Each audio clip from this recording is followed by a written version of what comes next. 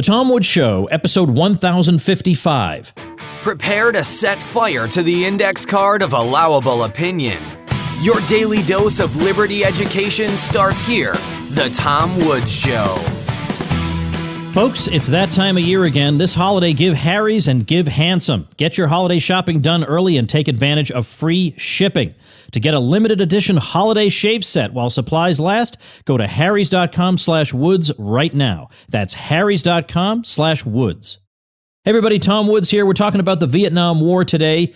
There's been a lot of discussion about it in recent months and weeks because of the multi-part PBS special that has the name Ken Burns on it. And I thought we would talk to Gareth Porter, who has another perspective on the Vietnam War. Gareth Porter holds a PhD in Southeast Asian Studies from Cornell University. He's the author of numerous books, including Perils of Dominance, Imbalance of Power, and the Road to War in Vietnam. He was active as a Vietnam specialist and anti-war activist during the Vietnam War, serving as Saigon bureau chief for Dispatch News Service International from 1970 to 1971, and later as co-director of the Indochina Resource Center. He's taught at numerous universities, and he joins us today. Gareth Porter, welcome back to the show. Thank you so much, Tom. Glad to be on. The idea for this episode came from our friend Gene Epstein, who is now happily retired from Barron's, and he had commissioned a review from you, and it was all the timing because of his retirement didn't quite work out, but he thought maybe this could be the genesis of a great episode between the two of us. So that's what we're doing.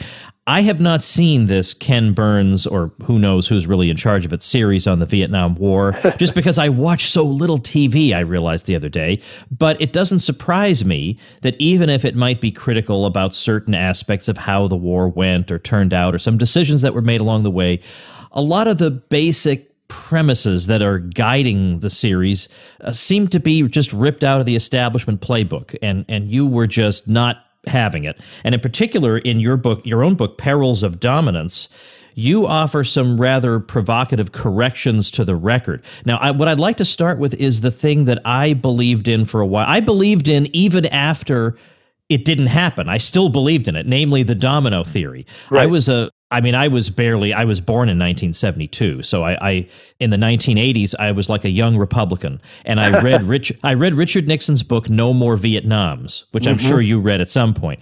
And to me, and I looked at it, I'm sure. Okay. All right. Well, I read that because I felt like as a good young Republican, I've got to read this book, absorb it, and repeat the talking points in it.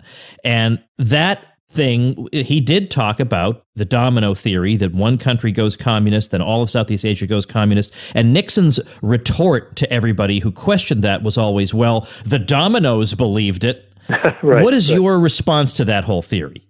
Well, I'm glad you've asked that question, because it is such a huge shadow, if you will, over the understanding of people of several generations now, of the dynamics that surrounded the U.S. war in Vietnam. It's a very good question. What about the dominoes? I mean, of course, the domino in chief in regard to this whole question was Lee Kuan Yew and Singapore, because they're the ones who talked about this incessantly. And the reality is that Singapore, was very successful in part because of foreign investment that came in particularly from Japan, and this was true of the rest of the dominoes in Southeast Asia, both during the Vietnam War and particularly later. The Japanese continued to invest in the non-communist governments, not governments, but countries and economies of Southeast Asia, and that capital was instrumental in then bringing about a lot of economic growth in the region. But that had nothing to do with the U.S. intervention in Vietnam, because had the United States chosen to negotiate in 1962, 63, 64, or 65, rather than to intervene militarily, the growth in the region probably would have been even more spectacular, because there's no question in my mind that the reunification of Vietnam would have taken place on a much slower schedule than it actually did take place eventually after 1975. that North Vietnam would have been prepared to live with a non-communist, although certainly not anti-communist South Vietnam for several years, and that therefore this whole idea that it was only the U.S. war that allowed the dominoes to prosper is part of the fiction that surrounds the entire history of the Vietnam War. So that's at least one part of it. Now, I also go back into the history of the domino theory, back to the Eisenhower administration, when it first became a household word in the United States, because Ike used it in a press conference in the spring of 1954, saying that the United States was not going to allow Vietnam to go under because of the tin and tungsten in Southeast Asia, and because of the fact that if it didn't, the dominoes would all topple. We know now that, in fact, Eisenhower and his closest advisors did not really believe that. In fact, they had abandoned that in 1953 or even earlier because of the changes that had been taking place in Southeast Asia. The communist movements that had seemed so dangerous and on the march in the late 1940s had burned out by 1950, 51, 52. And by 1953, Eisenhower had changed his mind about the danger of communist takeover in the region and believed that it was not going to happen and the United States should not intervene militarily in Indochina. And so that, in a nutshell, is the background of this whole really a myth that has been perpetuated by one government after another, one administration after another, to justify the U.S. role in South Vietnam. And it was always an instrumental idea rather than a true belief. That's what I document in my book. So if that's not the explanation, if it's not the domino theory, then we sometimes hear, I mean, there could be humanitarian explanations. There could be the Southeast Asia Treaty Organization obligated us to stand by our friend, and if we don't stand by our friends, then we'll get a bad reputation in the world. Countries will be less likely to want to be our friends. They'll choose the wrong side in the Cold War. What about any of that stuff? Well, I'm glad you've asked about that, too. The idea that it was the Southeast Asia Treaty obligation of the United States that really forced the U.S. hand to intervene in South Vietnam. This, of course, was an argument that was made by Secretary of State Dean Rusk, a name that people may not have heard for a while, but who was the guy who was constantly reiterating these legal, moral arguments for the U.S. intervention. The reality, again, historically, is that Eisenhower was asked by some of his more warlike advisors in 1950, 1955, 56 to agree to an obligation to the Southeast Asia Treaty Organization before it was signed. I'm talking about in 1956. He was asked by his advisors to go ahead and agree the United States would intervene if there were a communist uprising in South Vietnam that required U.S. military assistance. And he refused to do it. The only circumstances under which he agreed to intervene militarily was a North Vietnamese invasion of the South. And therefore, he was not willing to go along with the idea that you're now suggesting is, in fact, in the SEATO treaty. It was never one that obligated the United States to intervene militarily, except in the case of a crossing the border, a classical invasion by a foreign army. Now, that invasion did ultimately happen, but the United States had already intervened militarily before it did happen. So it was really, the Vietnam War began as an indigenous South Vietnamese communist uprising for several years, and the United States began its intervention, obviously, well before the North Vietnamese military became seriously involved in the South. So again, it's really a major myth that has never been cleared up in the discussion, in the discourse on the war in the United States over several generations now. Well, I think it may be repeated because people are trying to look for some explanation for why the U.S. got in. And if none of these work, then what is the real explanation? I mean, I don't believe it's tin and tungsten either. It's not tin and tungsten, clearly. I mean, I don't think very many people now really believe in that, although perhaps there's a shadow still over people's understanding about that.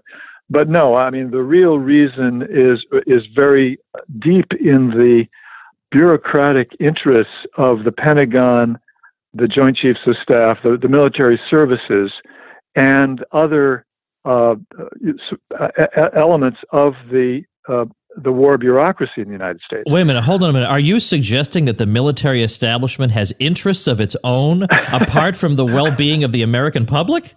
That's exactly what I'm suggesting. And How about that? Yeah, let me begin with a bit of history that I did not capture in my book because I didn't find out about it until after the book was published.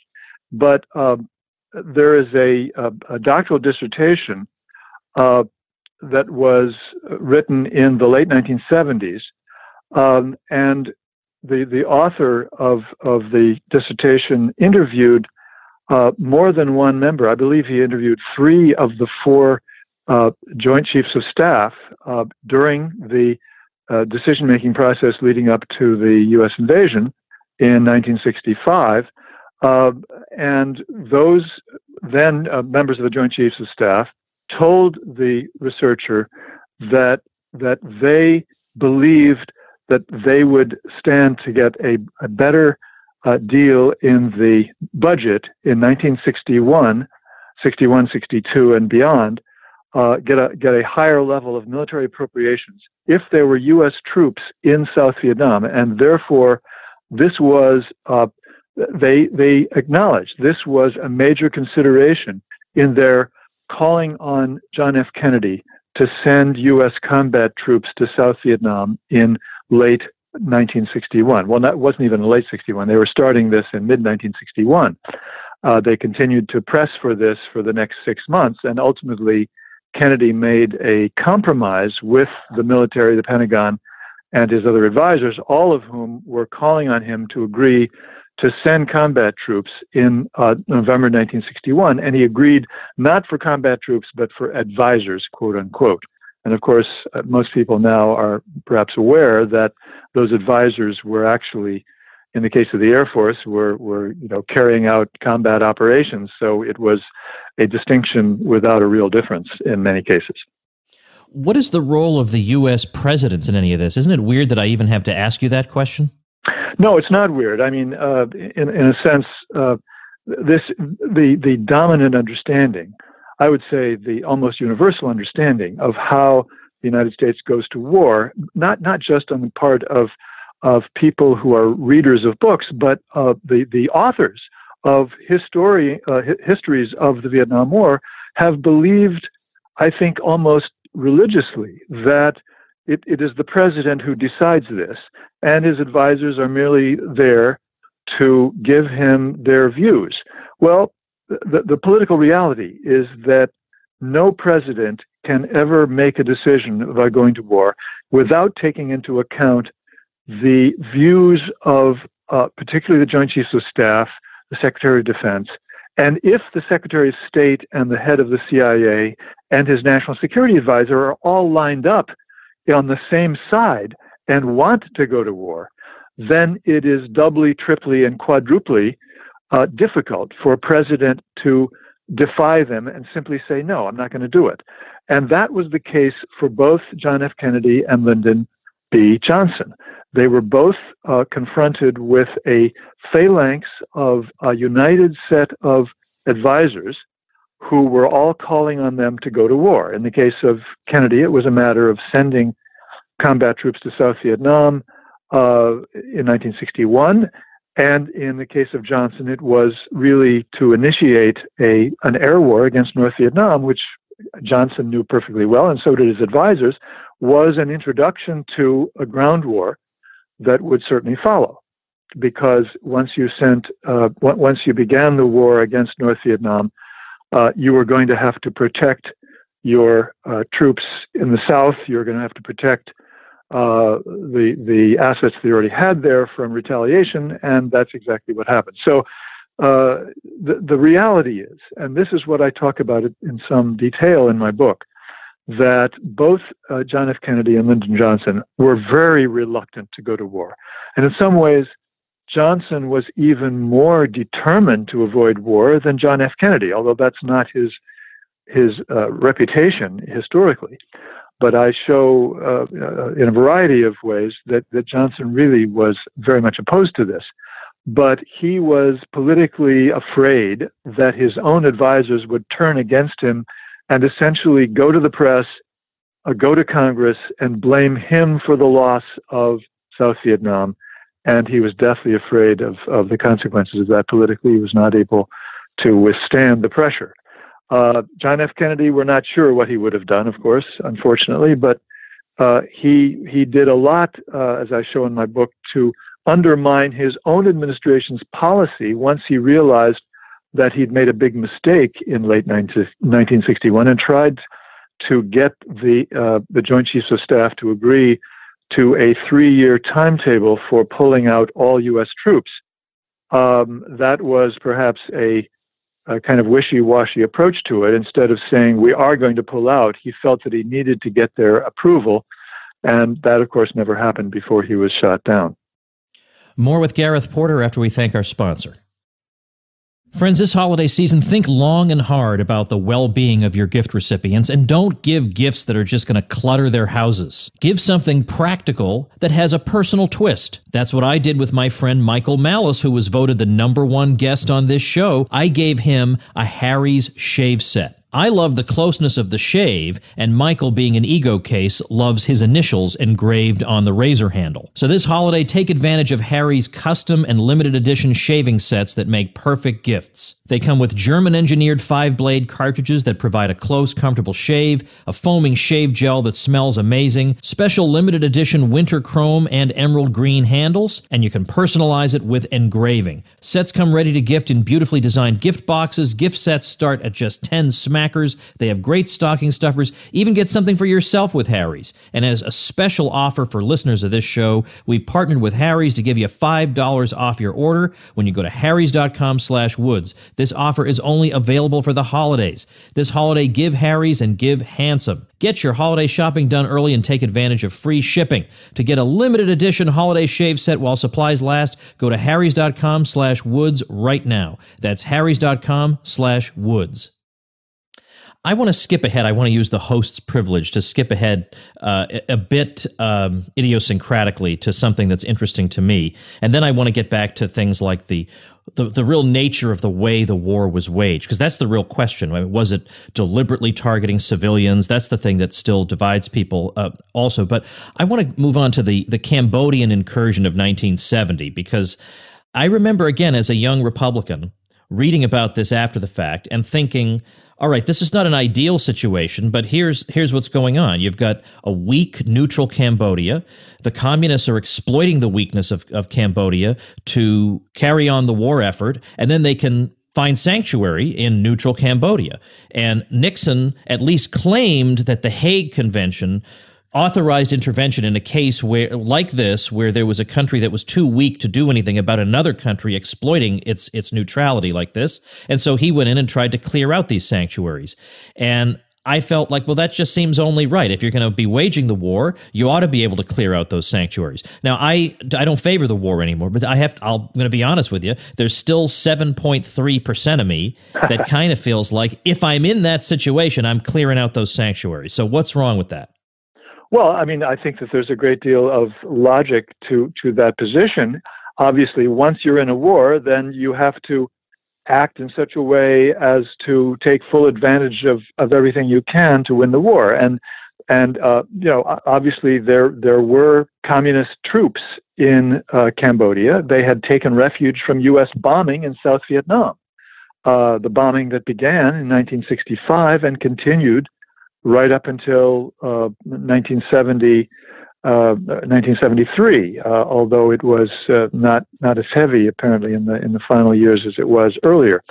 And that bombing, which, by the way, that goes to the question that you intended to ask later, but we'll go into that further, was so heavy that it was really impossible for Viet Cong troops to avoid, the U.S.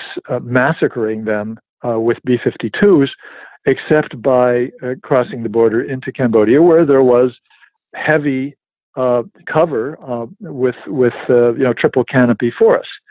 And so that was the situation that existed in 1970, and the problem is not so much the legality of that in a narrow sense. That's not the issue. The issue is the larger question of whether the United States had any business getting into the war in the first place. Yeah, right. And that is the problem with saying that there was a justification for going into Cambodia.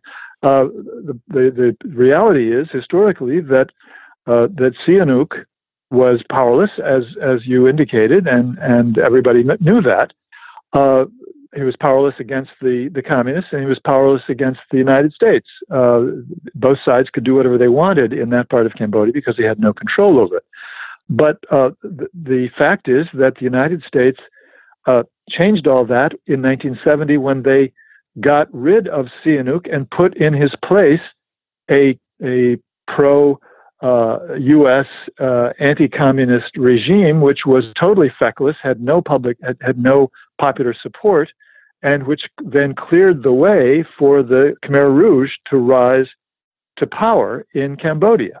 And so if you want to look at the actual consequences of the U.S. intervention in Cambodia, not just the bombing, but the regime change, which the U.S. clearly engineered, it would not have taken place without the CIA's permission, although this has never been proven. I mean, the circumstantial evidence is extremely powerful here.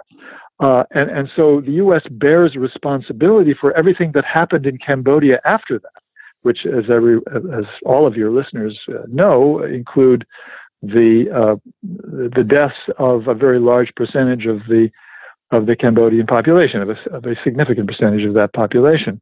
And so the Khmer Rouge were, of course, the ones who are immediately responsible, but in the larger historical perspective, the United States has to bear full responsibility for everything that happened because Cambodia was living in peace before the Vietnam War began. All right, let's go back to the Vietnam War and again, the way it was fought, because there's been some controversy. Now I can't remember the name of the book, but a few years ago, a book came out, very controversial, making the case that it was not anomalous when you hear a story like the My Lai massacre, for example. It was not anomalous that this sort of thing happened. This was the way the war was waged. And what you hear on this are differing responses from veterans of the war. You have some veterans who say it was horrible and it's just unspeakable what I saw and what I was a part of. And you got other veterans saying, how dare you impugn my character? Right. How do we who weren't there sort through these different testimonies? Well, the book you're referring to, I'm sure, is the one by Nick Terse. Yes, that's right. Who did, yes, he spent a great amount of time, years really researching this. And it is very well documented. I have no doubt that he has captured the essence of the situation in his book. I actually did some research on this many years ago as well. I asked for and received the full text of the crucial document, policy document, which was issued by Westmoreland's command, General Westmoreland, the commander of the U.S. Forces in South Vietnam in 1965, 64, 65, and beyond. That this MACV, as they called it, the Military Assistance Command Vietnam Directive, is the crucial piece of evidence that the Peers Commission, some of your listeners may not be familiar with, the Peers Commission was created by the U.S. Army to investigate the cover-up of the My Lai massacre after it was reported by Cy Hirsch. and made into a major issue in the United States. And the Peers Commission, identified several officers and enlisted men who they found to have been guilty of having covered up or participated in the My Lai massacre. But what the Peers Commission did not do was to investigate the chain of command and the responsibility of various levels of the chain of command all the way up to Westmoreland himself. And what I discovered in my research is that Peers was someone who was clearly still under the command of Westmoreland, and was hoping for a plum command position in South Korea, to be the commander of U.S. troops in South Korea. And he was clearly told that he would get that plum assignment only if he did the right thing in his investigation. And so, very notably, he did not carry on an investigation above the level of the commander who was in charge in the region, and so he went beyond that to essentially give a clean slate to clean bill of health, I should say, to Westmoreland, and tried to suggest that Westmoreland's directives actually required that U.S. forces respect civilians and not do anything to kill civilians unnecessarily. Had very carefully defined rules of engagement that would protect civilians from harm. The reality is, if you look at the full text of that MACV directive in 1965, you find that those rules of engagement that were cited by the Peers Commission were only for those areas which were under the control of the South Vietnamese government, or had been only for short term under the control of the Viet Cong. They were not to apply to areas that were long-term Viet Cong strongholds. In other words, it was clearly understood by the command and by the commanders that in those areas, the population had to get out. If they didn't get out, they were considered to be the enemy. And that is exactly what Nick Turse says in his book, and that is the problem that has never been addressed really by historians, except for Nick, in the discourse on the Vietnam War. I want to just share with you, if I may, just from my own recollection, one of my proudest moments on this podcast, and I think it's a very underrated moment. I thought it would get more of a response than it did, but I had Pat Buchanan on the show, and for a lot of reasons, I know a lot of people don't like Pat Buchanan. I like him, and I just think he's got some blind spots on things. Now, on Vietnam, ain't no way I'm going to persuade Pat Buchanan, who was in the Nixon White House, about the wrongness of that. Right. But what I did say to him, and I'm curious just to get your visceral response to what I said. At one point I said, all right, let's think this through. Let's imagine from the point of view of a Burkean-style conservative. Let's evaluate the Vietnam War. Now, maybe we can agree that it would be a tragedy for Vietnam to go communist. But the thing about conservatism is that we have a limited scope of what our concerns are. Like, my main concern is my family and friends, and then my town, and then my state, and then my country, and then Vietnam. I mean, of course, I want them to do well, but I have a series of concentric circles, and Vietnam is way, way on the outer edge. So while we are going there, presumably to make those people better off, meanwhile, our own country is going through tremendous turmoil. There's a cultural revolution going on, in large part caused by the war itself, causing the kind of domestic turmoil that you no doubt oppose on many levels. Meanwhile, there's an enormous expenditure of resources, which you also generally oppose, that throws the budget out of whack, that leads to monetary policy that results in the 1970s stagflation. And you know what? Vietnam goes communist anyway. Even after all that, they went communist anyway. And the result was, yes, I wouldn't want to live in Vietnam at that time. But that was the same outcome. We could have had that outcome without the expenditure of the resources, without maybe some of the turmoil society went through. In other words, you could have avoided a whole lot of terrible consequences from your own point of view, not to mention the unspeakable number of civilian deaths that were caused, the horrors that were rained from the sky. How can you say on balance that maybe it would have been better just not to do it in the first place? And in his response, I got a glimmer of a suggestion that maybe I might actually have been right. And I thought, that is the biggest coup I've ever had on this show. Well, I'm not surprised that you did get that glimmer, because, of course, I mean, as a paleoconservative, he, I think viscerally, certainly in his later years, is opposed to exactly the kind of war that Vietnam represented. I mean, that is the absolute perfect example of the kind of war that he has continued to oppose. So I think that your argument certainly must have touched some kind of chord with him, even though he must have been reluctant to acknowledge that. Yes, he was. Now, but let me ask you this. This is the key thing to me, is that it's because the Cold War is presented to us as this unique period of unusual and extraordinary peril.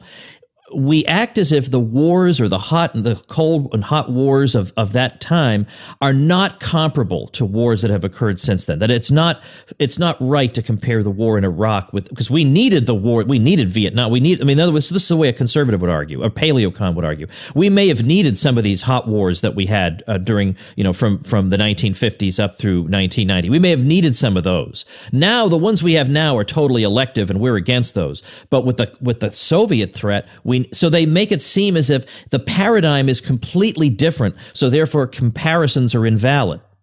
Yes, I think that's a fair statement to make about the discourse on America's history of wars, both during the Cold War and after. And I think that's fundamentally wrong. I agree with you that what we really need to do is to examine this. We need a totally different paradigm.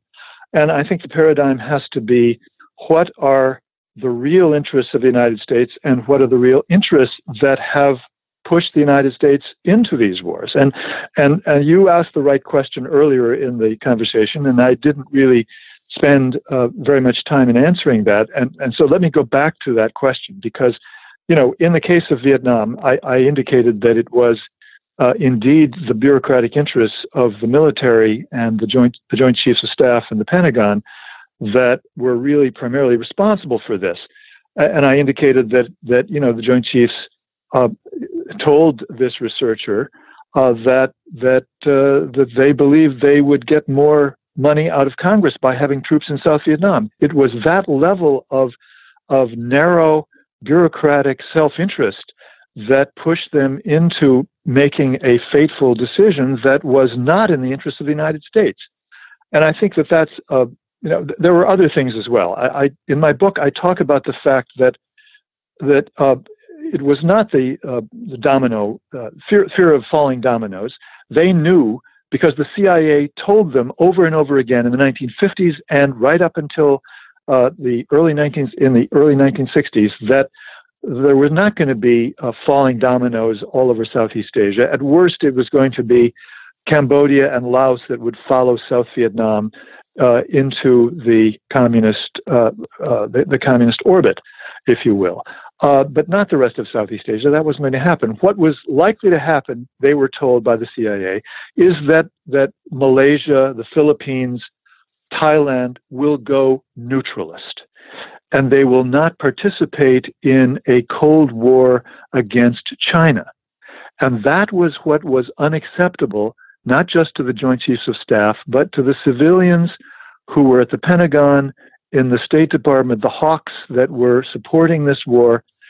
They wanted to continue to have all those military bases surrounding China. They wanted to have a phalanx of anti-communist allies throughout Northeast Asia and Southeast Asia that we could cite to support our continued hostile policy toward China. Of course, in the end, we gave it up, because who did it? It was Nixon and Kissinger. They had an opening to China and ended the Cold War against China on their own.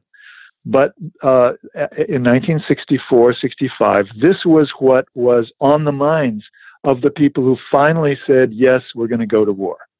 And so, this represented a desire to continue the status quo in the Far East because it was good for the bottom line. It was good for the justification of U.S. military bases, of the alliances, of all of the money that went into that, and the jobs that went into that, and the prestige.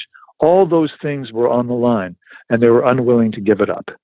And let me just add that paradigm can be applied, in my view, to every single one of the wars that we have fought in the post-Cold War period. That starting with the first Gulf War, which was a war that was, really started by Dick Cheney, who was then the Secretary of Defense in the George H.W. Bush administration, in order to find a post-Cold War rationale to replace the Soviet Union, which was no longer available. Well, as we wrap up, I want to share, I guess, my main reason for being pessimistic, and I don't like being pessimistic. It's not my natural temperament. And maybe you can lift me out of it, or maybe you're going to make me more pessimistic. I don't know. But when I think about, let's say, the U.S. Fish and Wildlife Service, okay, well, they want probably to increase their budget just like any other part of the government. But when the Fish and Wildlife Service asks for a budget increase, you don't have this response among the general public that the Fish and Wildlife Service keep us safe, and they are sacrificially offering themselves in the defense of our way of life. They don't have that special advantage, whereas the military interests, they have that advantage. I mean, we stand up for soldiers on the airplane, and, soldiers get a 10% discount at the ice cream parlor and things like that. It has suffused American society.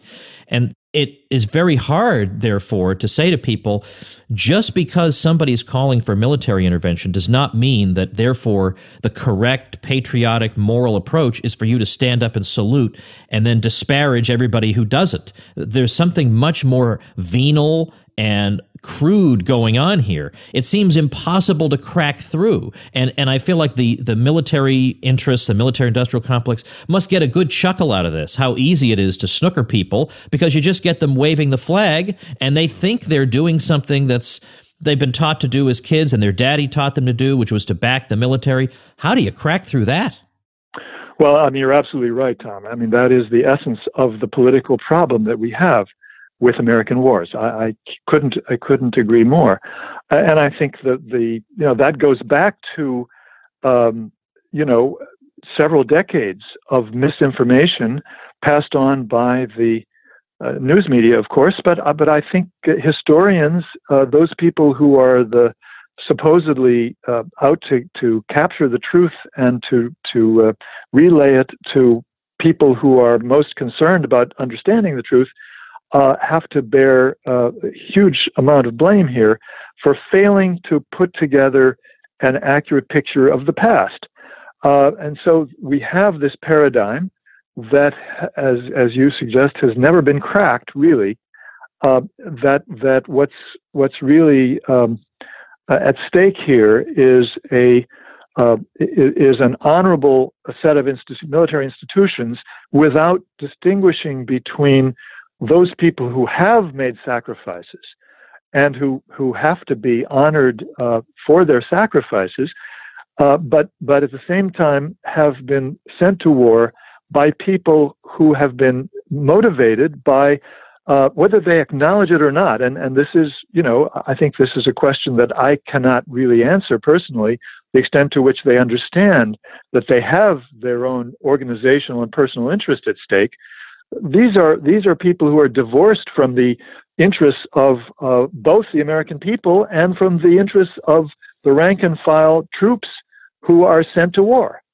And that is, in my view, the essence of this problem. And so we have to create a new paradigm that makes this distinction clear, and that shows that the elite, the national security elite, which is profiting not just in terms of the corporate allies of the Pentagon and the military services, but the bureaucratic officials themselves, the people who stand atop these most powerful bureaucracies the world has ever known, they profit personally and organizationally from this.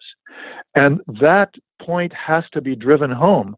I'm trying to find a way to publish a book that will make this point. And that's my challenge in the coming weeks and months and years. But I think that's the problem that we face. No one really understands that. Even people who are anti-war don't understand it. Well, your book is called Perils of Dominance, Imbalance of Power and the Road to War in Vietnam. I'm going to link to that, of course, at the show notes page, tomwoods.com/1055. Do you have a website I can direct people to?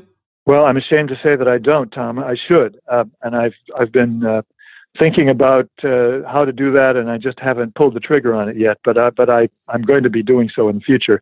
But I'm published in a number of places, including the American Conservative, Truth Out, and the Consortium News. Those are perhaps the three places that I've published in the most in the last couple of years.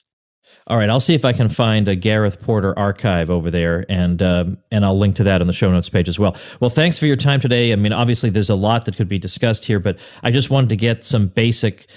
Just this short conversation is probably more and better information than anybody's likely to find anywhere on this. So I appreciate that. Thank you. Well, I thank you for your interest. Thanks so much for having me on, Tom. All right, that is our episode for today. I have no further commentary for you, so I'm just going to say thanks so much for listening. If you're not subscribing to the Tom Woods Show, I don't know what to tell you. You get something awesome like this every single weekday. So check out the links. TomWoods.com/episodes has every single episode we've ever done, all 1,055 of them, plus links to subscribe so you never miss an episode. You can subscribe on iTunes, Stitcher, or any podcatcher you like. Thanks for listening. Become a smarter libertarian in just 30 minutes a day. Visit TomWoods.com to subscribe to the show for free, and we'll see you next time.